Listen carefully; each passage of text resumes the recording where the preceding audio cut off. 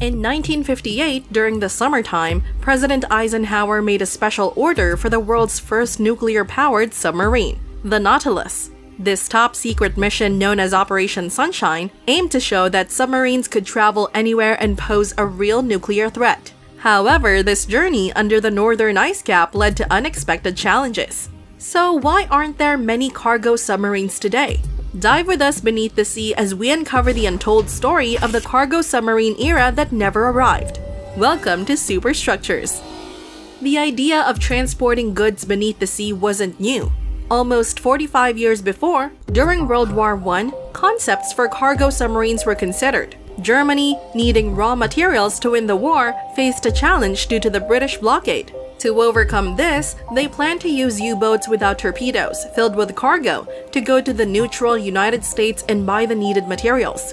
However, there were two problems. The trip had to be profitable, and the sinking of a ship carrying Americans in 1917 led to the US joining England and France, closing trade with Germany. In the next war, the role reversed. The US Navy took the lead in deploying cargo-carrying submarines strategically. During the early stages of the Japanese occupation of the Philippines in 1942, US submarines carried ammunition and supplies to Corregidor Island in Manila Bay. These submarines played a crucial role in evacuating the wounded, nurses, and gold as the Japanese advanced.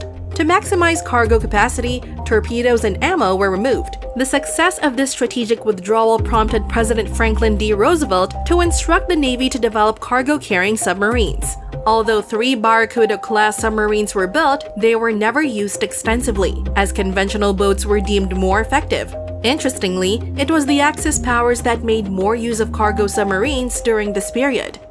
To support the extensive Nazi U-boat fleet, special cargo U-boats were converted, known as the Type 14. These submarines were designed to refuel attacking U-boats capable of carrying 500 tons of fuel and other materials.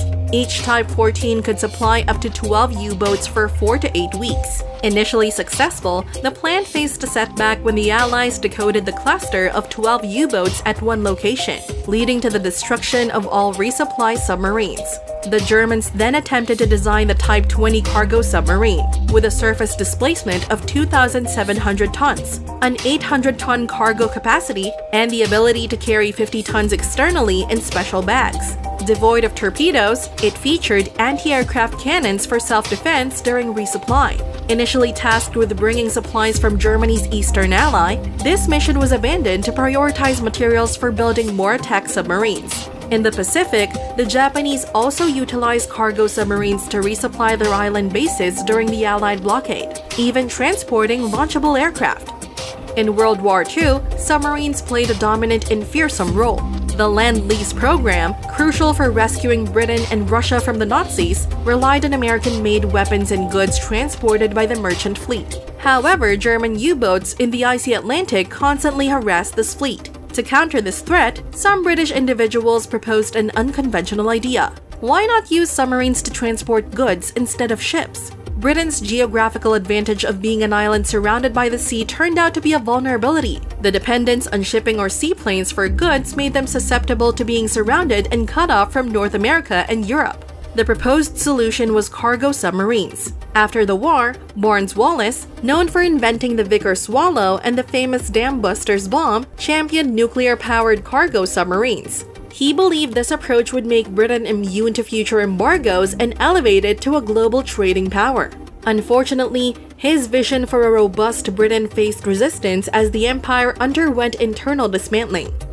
Guess who didn't abandon this idea? None other than our favorite, Soviet Union. In the 1990s, the Malakit Design Bureau in St. Petersburg put forth a proposal for submarines designed to transport petroleum or freight containers within or through Arctic regions. The concept evolved these submarines submerging beneath the polar ice cap to navigate directly between ports in Europe and Asia, and potentially northern Canada. The designers highlighted that given equal cargo capacity, the efficiency of an underwater container ship is considerably higher, for example, than that of an icebreaker transport ship of the Norilsk type.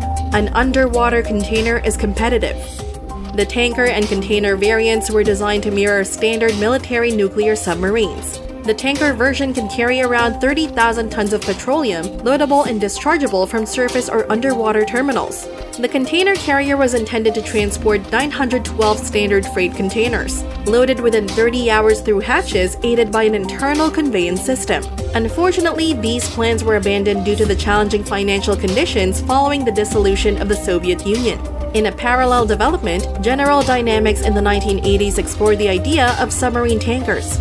They designed two versions, a $725 million nuclear-powered ship and a $700 million version powered by methane. A similar design was proposed later by the Rubin Central Design Bureau, envisioning a submarine cargo vessel as a civilian adaptation of the iconic Typhoon-class submarine from the Cold War. Although a submarine freight transport system was suggested in 1997, serving as a seagoing component of the Global Intelligent Transportation System, the idea never materialized. Today, Russia, facing various military needs, never implemented the plan to retrofit old submarines for cargo transport. So the big question remains, why don't we have cargo submarines today, and why does the concept consistently face challenges? The fundamental truth is that submarines don't make much commercial sense beyond military or illicit uses. The reality is that transporting goods on large surface ships is incredibly cost-effective. Boat technology, which has been in use for tens of thousands of years, is highly mature, and with containerization, it has reached unprecedented levels of globalization. Submarines, however, are expensive to build and maintain and lack efficiency compared to boats because they displace more water per unit of cargo. Submarines have to allocate significant space to ballast tanks for diving and resurfacing, reducing the cargo space. Cargo companies wouldn't invest in submarines with limited cargo room and costly technology. Without the efficiency of nuclear power, which is more common in military subs, submarines become less practical and more expensive than boats. Opting for large surface ships insured against storms and utilizing canals proves to be a more economical choice.